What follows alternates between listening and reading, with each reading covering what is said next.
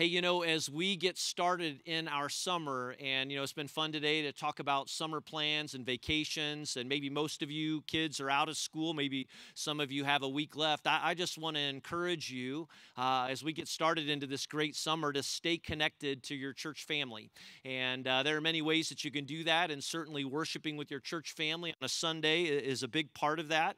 But also, if you're on the road and traveling, we you to join us online and to worship online with us. Follow along as you can, or stay connected to what we're teaching through, whether it be through our podcasts or some of our online teaching videos. I will tell you that we're starting a brand new teaching series next week. We're going to take a break from Acts. We're starting a new series called Sticky Stories, and we've got some fun elements to go along with that. But for the next few months, we're going to be diving into some of the well-known stories of the Old Testament, stories that we might think, oh, that's an old story. I'm familiar with that story. I've learned everything that I need to know about that story, but just asking the Lord to use those well-known stories in our life in ways that stick and ways that can change us, and just asking the Lord to transform us however He would. And kids and students, as we've been talking about, there are plenty of ways to get involved, and certainly Crud Wars coming up next week, and many student activities all summer. We've got a lot of fun things coming up. So be sure to check some of those out. Different activities in the park and some water events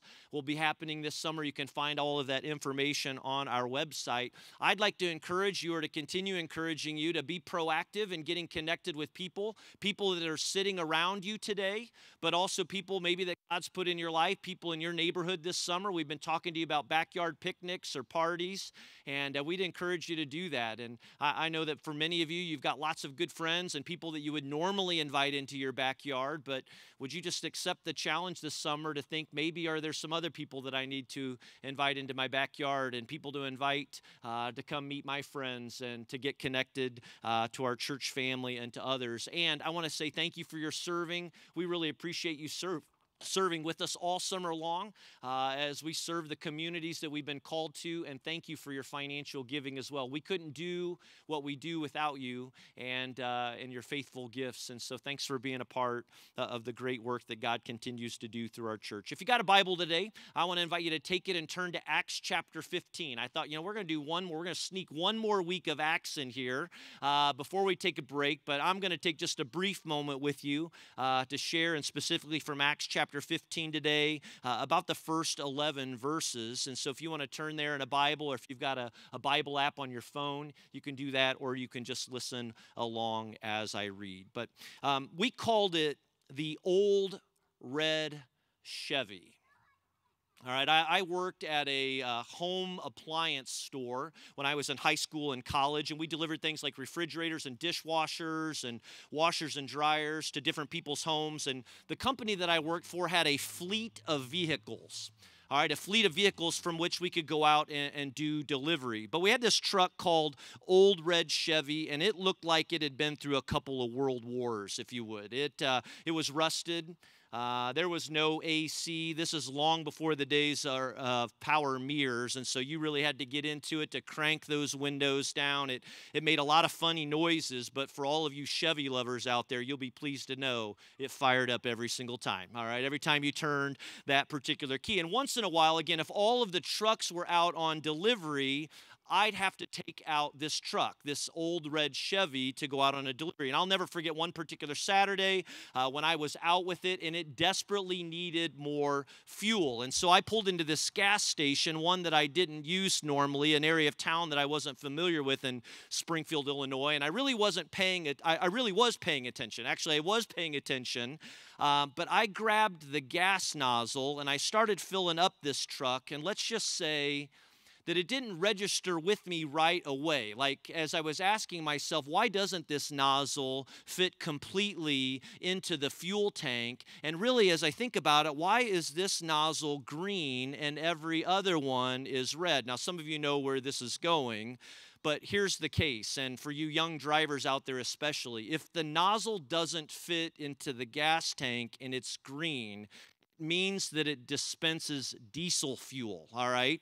And if you've got a truck that only takes unleaded, you're not supposed to put diesel fuel in it. The bottom line is that I put diesel fuel into a truck that only takes unleaded gas, and that's a really, really big problem. And so I panicked, I panicked thinking, what in the world am I going to do? First of all, I had to go into the gas station and I had to pay for incorrect gas, which was really pretty humbling to do something like that. But next, and I wouldn't recommend this, there just happened to be this long rubber hose in the back of our pickup truck. And so I said I was desperate, right? I stuffed that rubber hose as far as I could down into the tank of the truck.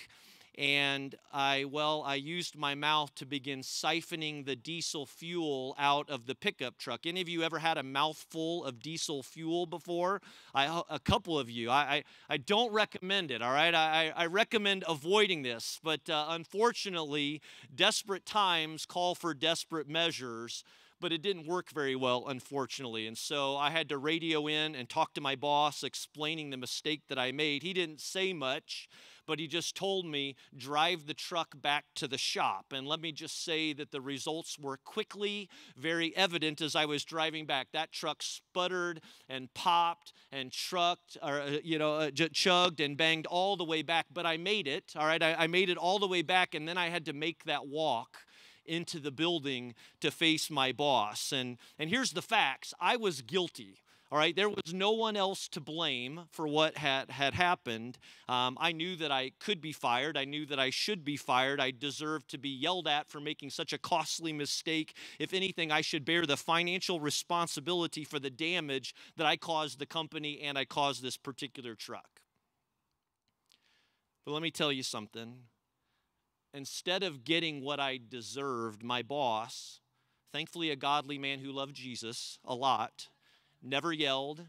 He didn't scold me. And honestly, we never even talked about it ever again. And not only did he forgive me, but he also asked me for the receipt for the gas that I had purchased with my own money. And he insisted on reimbursing me for the gas that he would have otherwise. And just in case you're wondering, old red Chevy, it wasn't as reliable from that day forward, all right? It never really did fire up the same way ever again. It was never the same. And do you know what? I wasn't the same either, because I was the recipient of something beautiful, something that the Bible calls grace. And what's grace? Grace is just simply this. It's unmerited favor. It's a kindness not deserved or earned. What did I deserve? I deserved punishment. I deserved to be involved of some level of justice. Like justice means there's a penalty to pay, and therefore I'm held accountable. But grace, on the other hand, grace is undeserving favor towards the unworthy. And that's exactly what God has done for us in Jesus Christ. It's because of our sin that I deserve punishment, that we deserve punishment, justice. We deserve death, but thank God for grace. Grace is an essential part of God's character. Grace is closely related to his benevolence, his love, and mercy. And to fully understand grace, we have to consider and realize who it is that we are without Christ. Because as Psalm chapter 51 says, we were all born to sin, that we've all been guilty of breaking God's laws, and that means we were formerly enemies of God, deserving death, as Paul describes in Colossians chapter 1. We were the unrighteous, as Paul describes in Romans chapter 3, verse 10, meaning we didn't have a way. There is no way to fix yourself or to fix what we've done. But then came grace for us in the person of Jesus Christ. As John chapter 1 reminds us, Jesus came into this world. He was full of grace and truth. And that's why grace is the essence of the gospel. It's the essence of the good news of Jesus Christ, because grace gives us victory over sin. It's grace that releases us from our past, and it points us towards our future. And it's grace that saves us, as the Apostle Paul lays out in Ephesians chapter 2, verses 8 and 9. You may know it. He says, "For it is by grace you have been saved through faith. And this is not from yourselves. It is a gift from God, not by works, so that no one can boast." I'm going to take just a few more minutes with you this morning to remind all of us of the importance of God's grace. Because if you're like me, sometimes I can get caught up into some bad theology.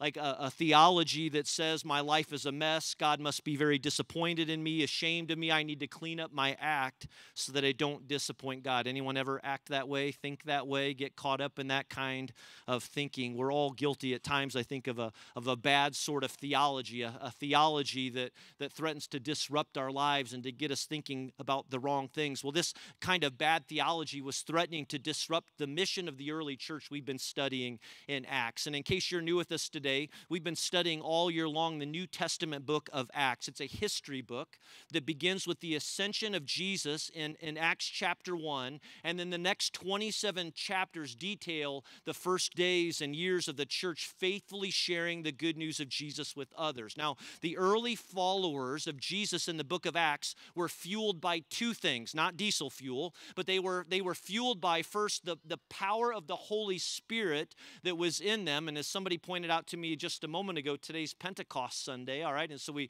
celebrate the arrival of the Holy Spirit. It was that power of the Holy Spirit in them that fueled them in those early days. But secondly, these early followers, many of them had also witnessed the resurrection of Jesus Christ. I mean, if you experience something like that personally, it's going to change you. It's going to motivate your life. Well, wherever these people went, no matter who they encountered, they shared the good news of Jesus, the message of God's grace. But unfortunately, they hit a speed bump in Acts chapter 15 as questions were starting to be raised about salvation. Questions and doubts began to surface about who's really worth it when it comes to God's love. And so some bad theology was creeping into the church. Let me read for you Acts chapter 15, verse 1. Here's what we read. Certain people came down from Judea to Antioch and were teaching the believers, unless you're circumcised according to the custom taught by Moses, you can't be saved. Let me point out something really important to us. Anytime you hear a message preached that claims it's Jesus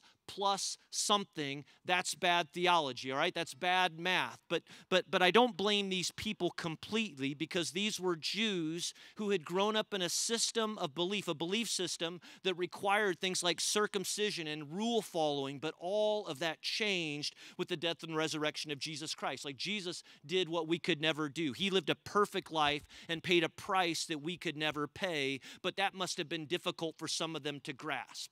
Because when you think about it, that really is the funny, controversial thing about grace. It is too good to be true. It can be tough to accept and to receive into your life. Verse 2, this brought Paul and Barnabas into a sharp dispute and debate with these teachers. So Paul and Barnabas were appointed, along with some other believers, to go up to Jerusalem to see the apostles and elders about this question. Now, people like Paul and Barnabas were passionate about the gospel of Jesus. It was shaping every part of their lives. Again, the good news of God's grace and helping people find their way back to God. And so they're off to a meeting. They're sent really as a delegation back to the church leaders in Jerusalem, really to make sure they're going to get this right, to make sure the church doesn't get sideways when it comes to this grace issue. Verse 4. When they came to Jerusalem, they were welcomed by the church and the apostles and elders, to whom they reported everything God had done through them. And so they've arrived, they get there, there's this important meeting taking place, and here's the number one agenda item on the table, verse 5. Then some of the believers who belonged to the party of the Pharisees stood up and said, the Gentiles, or anyone that's not Jewish, must be circumcised and required to keep the law of Moses. And so that's the issue at stake. Basically, it's got to be more than grace. It can't be just grace. It can't just be Jesus. It has to be Jesus plus something. Verse 6. The apostles and elders then met to consider this question. Verse 7. After much discussion, which would really be better translated as intense debate, Peter got up and addressed them. And here's what he said. Brothers, you know that some time ago God made a choice among you that the Gentiles might hear from my lips the message of the gospel and believe. God, who knows the heart, showed that he accepted them by giving the Holy Spirit to them, just as he did to us. He did not discriminate between us and them, for he purified their hearts by faith.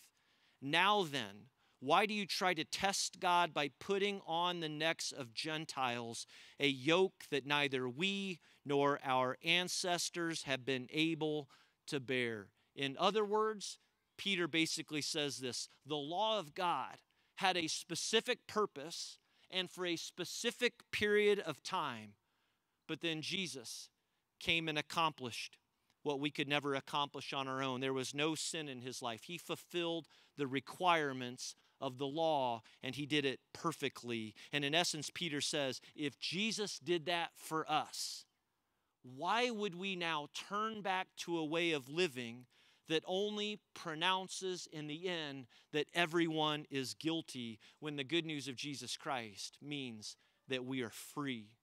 The good news of Jesus Christ means that there is grace, that Jesus did what we could never do, and his life and his salvation are a gift. And through faith in him, we are free, and through faith in him, we are saved. And then Peter states, and thank God that these early leaders were able to discern and preserve the essence of the good news of Jesus Christ, because it doesn't get any better than this, verse 11. Peter says, no, we believe that it is through the grace of our Lord Jesus Christ that we are saved.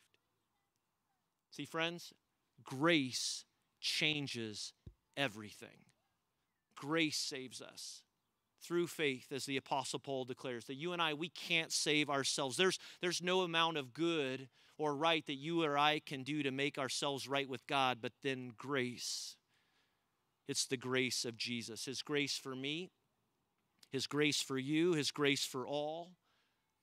It's available to all through faith in him. And the truth of God's grace means just this: it doesn't matter who you are. It doesn't matter how old or how young or what you've done in your life. It doesn't matter your successes or your failures. It doesn't matter how rich you are or poor you are. There's no one, no matter how religious, no matter how repulsive, there is no one in this world, there is no one here today who isn't in desperate need for the incredible work of God's grace through Jesus Christ. Paul David Tripp says this about it. He says that when it comes to the grace of God, no one is rejected, no one is omitted, no one is left out, everyone is alike, all live the same drama, and all of us have but one hope.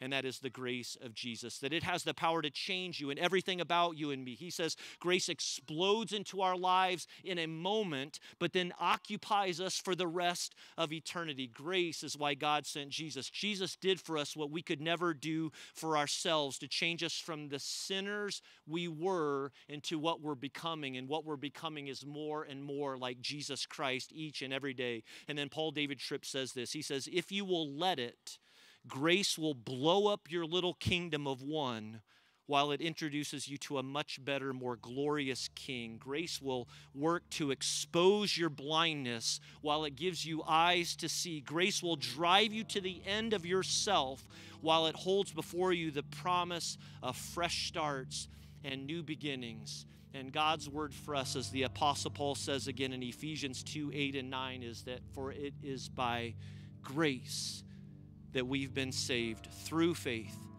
And this is not from yourselves. It is the gift of God, not by works, so that no one can boast. Grace is a person. And that person for us is Jesus Christ. And he's available to you and me today. And his grace is good for you this morning if you feel lost right now. His grace is good and perfect for you if you're stuck. His grace is greater than the worst sin you've ever committed in your life. It can save your life. It can save your marriage. It has the power to heal. It has the power to restore. It has the power to restore our faith. It's his grace that leads us to repentance and obedience.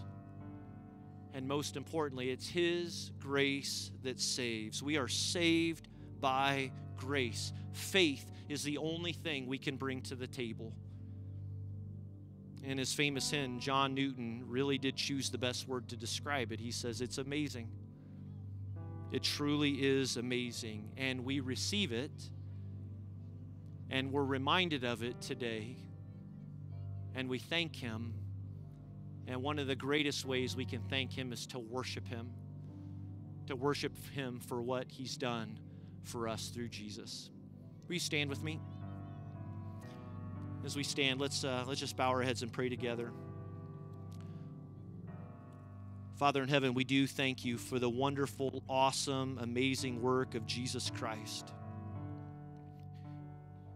His amazing grace, your amazing grace for us on our behalf. And we thank you for the lives that you've changed. Maybe if he's changed your life, just take a moment to thank him right now. We thank you for the lives that you're changing and the work that you've called us to here in Central Indiana. I pray that daily, as we realize and understand your grace more and more for our lives, that we would be willing to extend that grace to others. Thank you for Jesus. Thank you for his blood. Thank you for his resurrection.